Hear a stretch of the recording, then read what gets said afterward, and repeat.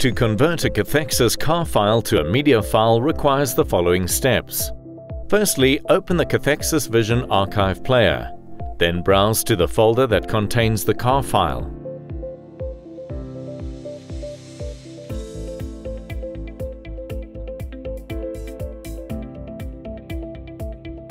Click Choose and a list of video archive files in the folder will be displayed.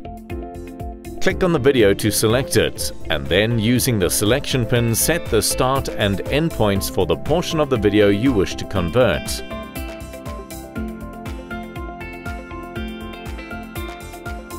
Once this is done, click the Archive button. In the resulting pop-up window, change the output type from Archive to Media File. This will create an MP4 file in the selected output folder.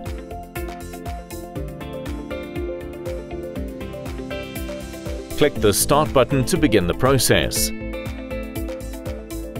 Close the window when the conversion is complete.